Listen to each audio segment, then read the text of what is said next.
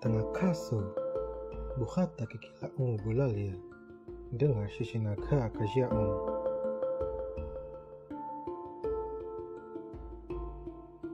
Tiawa asu, buhata biasa ini, panuani.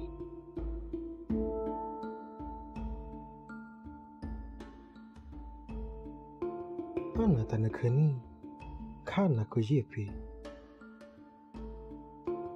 Tagala ke Pakungu, Padung.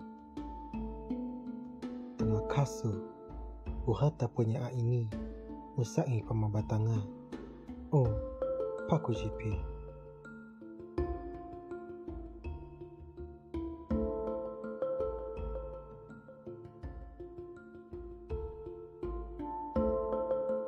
And that is a world creation myth in Katya'U language.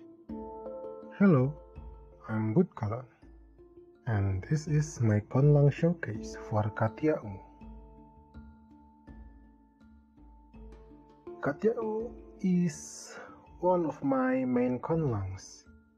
I have been making Conlang since 2012 when I was on junior high school, I think. And just like every first Conlang, it sucks. And because it was sucks, I did not make any new Conlang again until for 4 years. I was starting to make another Conlang again after I made a world building project called Tagalbuni, which previously named Sandikala on 2016. On the same year, I made my second Conlang named Pakung that I'm still working on until this day. The Katya'U language itself started to be made on 2019 when I decided to make a mother language for Pakung. But it is not until October 2020, so I decided to mark the Conlang as finished. And even though I believe there are still many revisions to come. In fact, I have been adding many corrections when I am working on the showcase. As I previously mentioned, Katya'U is a part of the world building project of Tagalbuni. It is world building I made for my own catharsism. Until the showcase is made, Tagalbuni has had many aspects in its part, like world map, regional map, climate map, and basically all the maps. There's also a species system with the migration and splitting history, a culture, political system, magic, and you guess it, languages. Katya'U is one of the language in Tagalbuni, and because of its history, Katya'U is not a regular language, even in its own world. The language of Katya'U was spoken 11,000 years before present by the Katya'U people. They are the ancestor of 2/3 of the world population. The Katya'U people live in the Pamerah land, a big place in the equator, and the climate there is quite great, but not that great for them, since the land was also the home for many predators. Yet they survived and built many big ancient cities that influenced the world 1,000 years after their extinction. Because of their land that full of jungle, forest, and some savanna, they built a religion based on worshipping a tree, with their holy tree is called Pakung, and its so-called husband tree Padung. Since Katya'U was used by the ancestor of 2/3 population of the world, its descendant languages were also spread so wide to the whole planet. In fact, 5 major languages in the world today was all descendants of Katya'u language. There is something interesting about this Conlang I made, because I did a reverse evolution to make Katya'U. You see, the first Conlang I made for this project is Pakung, which is a Proto-Austronesian based Conlang. After thinking I need a sibling language of Pakung, which is ancient Bragri, I started to make a model language for Pakung, the Katya'U language.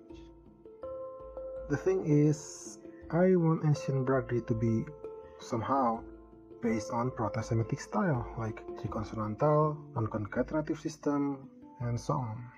So I must make Katya'U to fit both of them, both Proto-Austronesian and Proto-Semitic. That's a big challenge for me because both of them are very different. Okay, with all of those, let's get started. Oh, and keep in mind that there's maybe some errors on the showcase, be it a name, a linguistic term, or anything. So, yeah, let's start.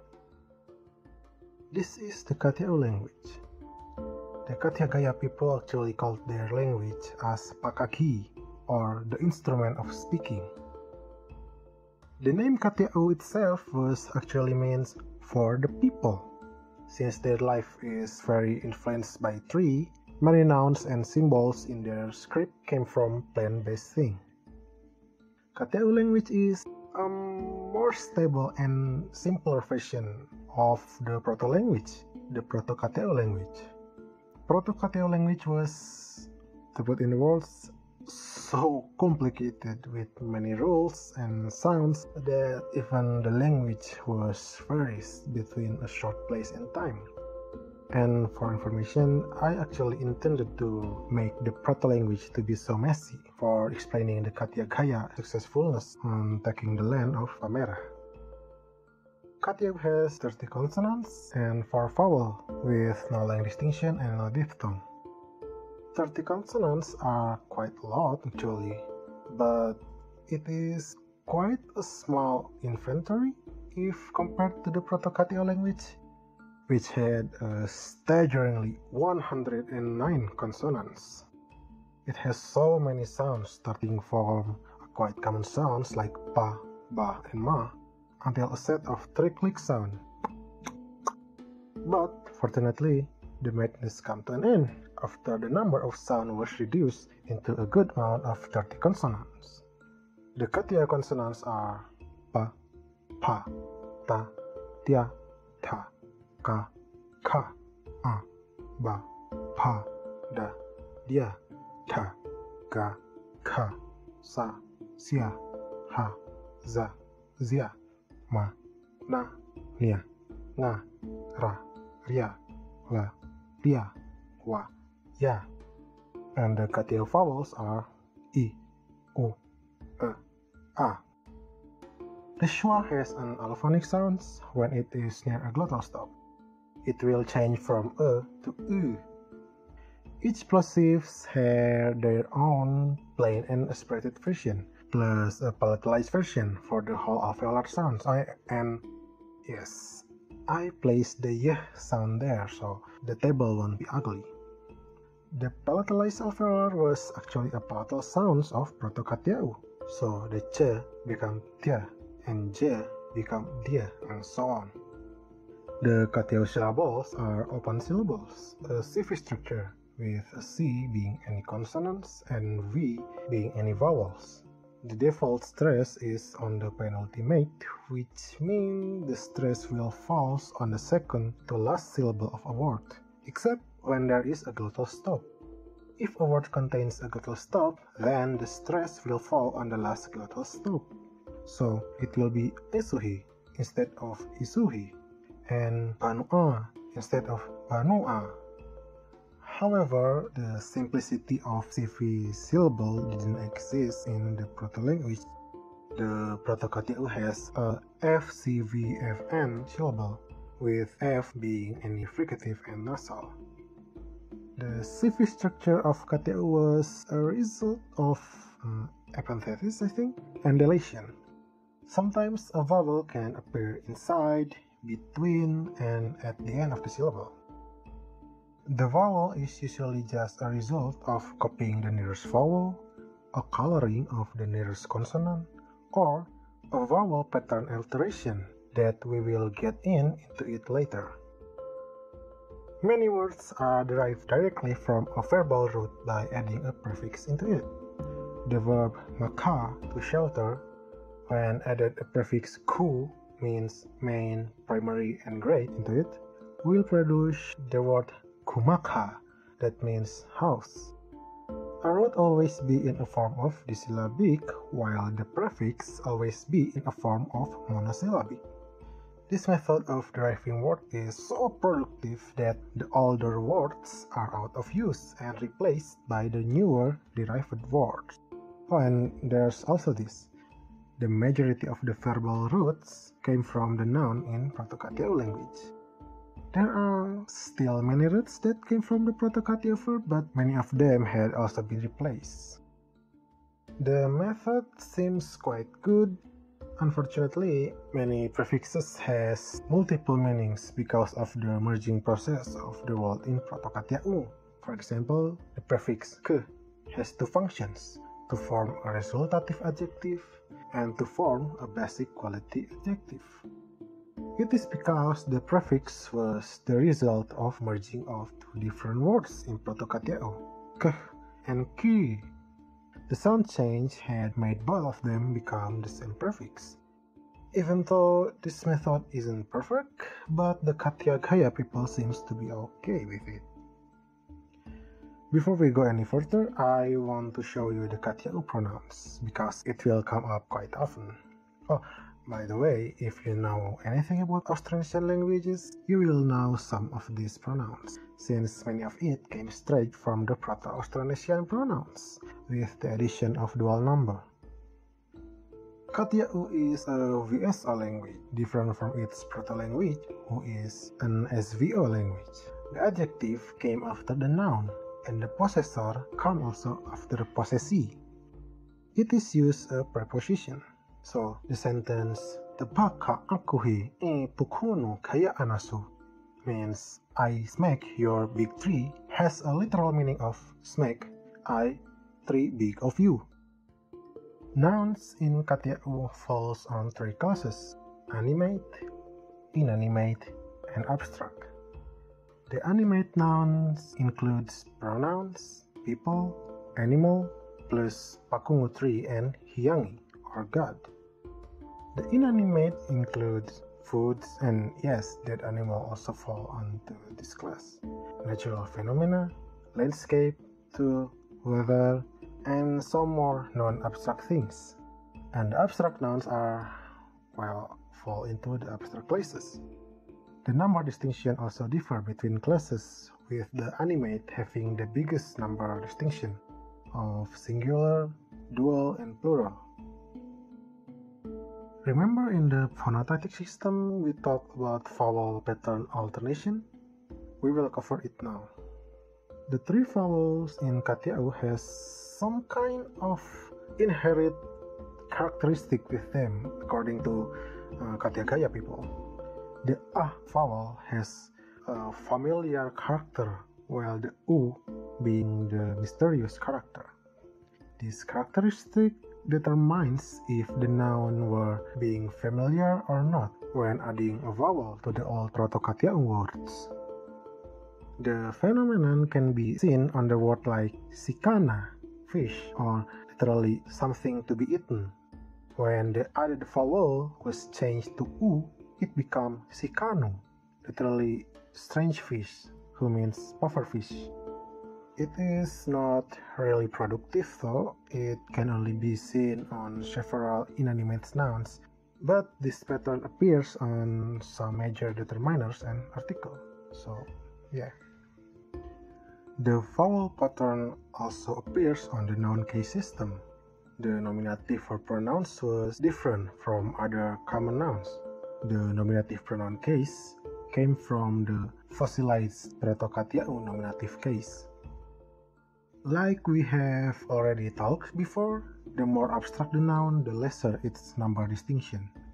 The dual case marker ela came from hela, two, and the plural came from ara, group. The genitive case always use the enclitic form of the pronouns. There is something I need to talk about the intransitive verb. According to the previous system, the Katya'u sentence for I sleep should be Tajuru akuhi, but it's incorrect because sleep is an inherently intransitive verb. The correct way to say is yuruku, with the enclitic form of pronouns become a suffix. When an intransitive verb has a subject of pronouns, then the pronouns will attach as a suffix. Also, if the verb is inherently intransitive, then it will use its basic root, while the inherently transitive verb will use the ta prefix. We have just talked about verb, so the next thing that we will cover is the grammar.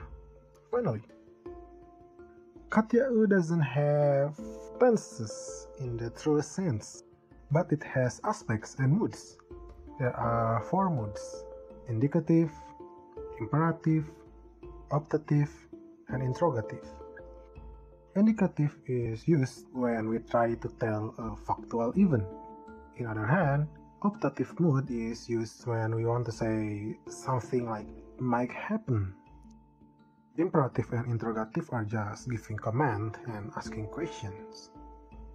The indicative mood has 3 aspects: imperfective for general event, progressive for repeated action or an event that is still progressing, and perfect for an action that has been finished.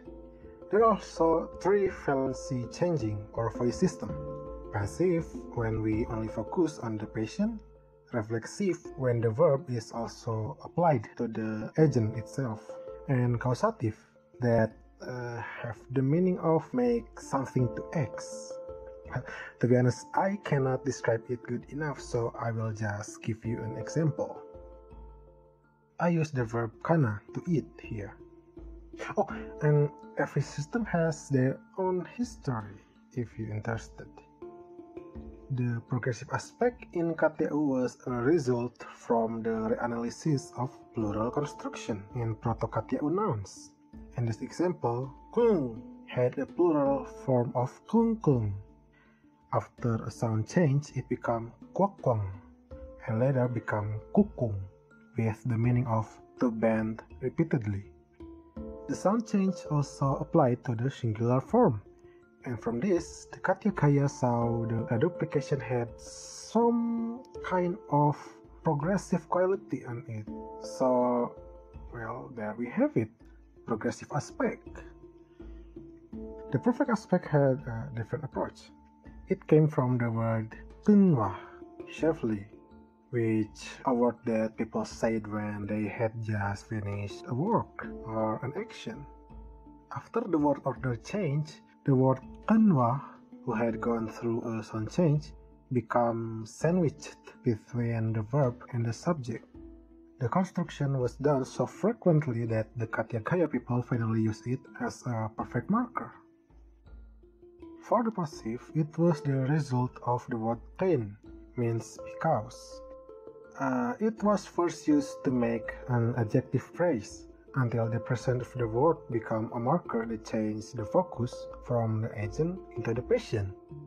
And then the word was finally reanalyzed as a passive marker. The reflexive was quite unique since it came from the plural form of kum, means for. So the sentence I wash myself become it is me and for me who wash. It's quite weird to think in that way, but the Proto-Katya'U actually had many forms like this, like the word pun, stop, that changed the sentence I wash into I will never wash again. So back to reflexive. Just like the formation of perfect, the word kukum becomes sandwiched in between the verb and the subject.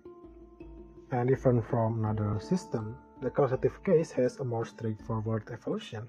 The marker came from the word mpwa, which to make. That immediately became a causative marker, even in the proto-language. There is an interesting case for the optative mood. It came from the same reason why sikanu means strange fish. The optative mood was actually a strange version of imperative moods. So the optative mood was actually means something like go, do something strangely, which later became a kind of hope. an act of hoping something to do it. And here it is, the complete chart of the verb system evolution. Before we leave the grammar, let's talk about two things related to transitivity. We have seen that intransitive and transitive verb with one object. So why not seeing a transitive verb with two objects? Also, let's see the transitive sentence. The transitive verb sentence formation can use two forms. When the agent is placed at the end of the word, it took a locative case, just kinda look like English and also Indonesian. And finally, we are here, script. My most favorite steps every time I made a Conlang.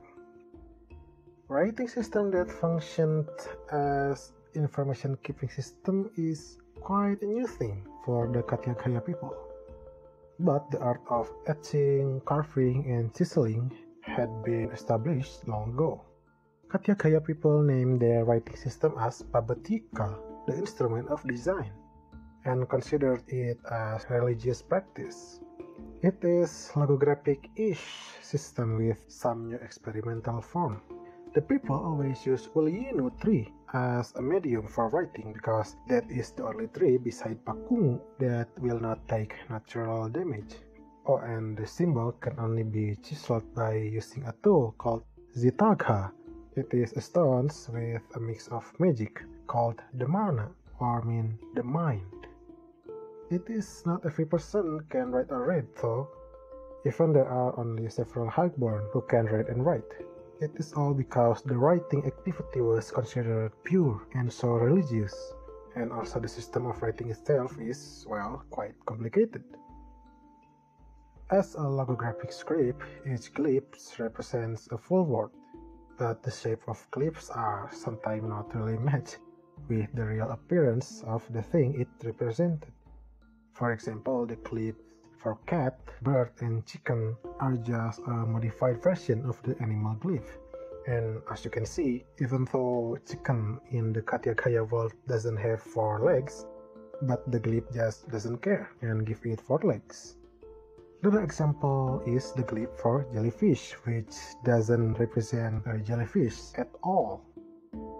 The glyph also represent the verb, and just like the nouns, many of them are just a modified form of an already existing glyph.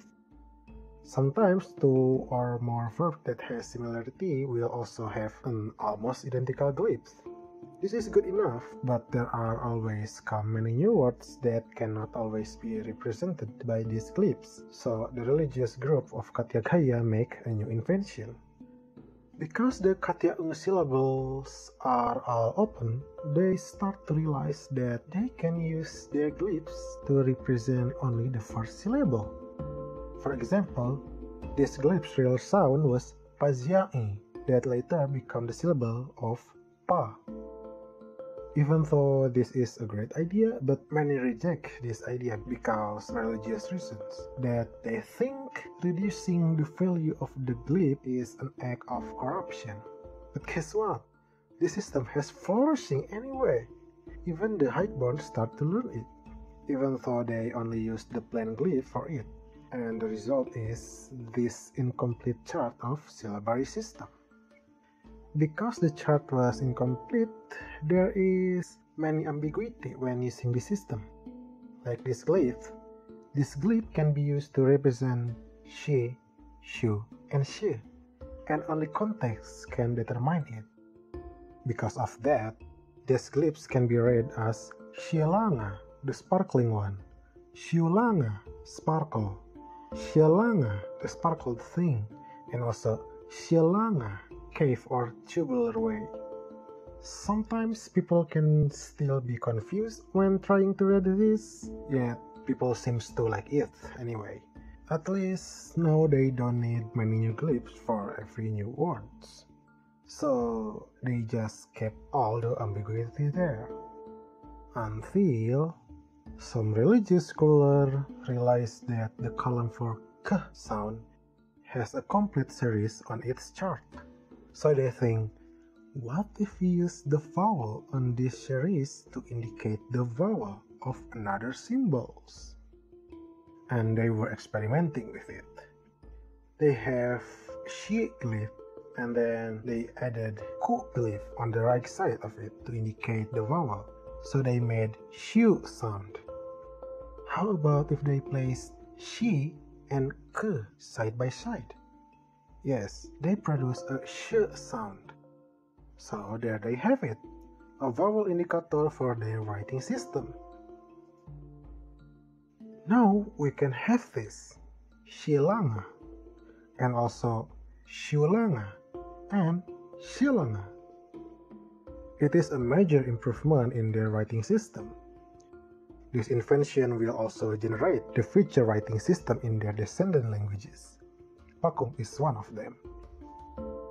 After this invention, many people start to learn to write and read. And many things happens because of it, both bad and good. But they keep moving forward until 10,500 years ago. They basically cannot be stopped. They met with the golden age of the wood, brought the society into the power they have never imagined. Many city-states was founded, trade routes were made, connected all the major city-states in Palmyra. Then the city of Daria was built as the unity symbol of major three cities. They expanded their territory and defeated their enemies, took the Silk Road, and ruled the great mountain of Putyuka. The power was so great, and all the Katya'U people was united under the same ruler, the first emperor of the three. With it, the first empire of Pakung was established. They expand through the equator until all the known world was under their rule. They cannot be stopped until the great catastrophe of Kilabu happened. It was so devastating that the continent was pierced through, leaving a gaping hole at the center of it. The first empire was gone, but the people wasn't. But they were no longer a Katya'U, not anymore. But be glad, because their descendants will once again rule the known world with many new languages. And that is Katya'U language. I hope you can enjoy this showcase, and I hope this video can give a good insight for you. If there's anything you want to say to me, will it be comments or critic, please let me know. So to end this, Katya'U kashika anali ana.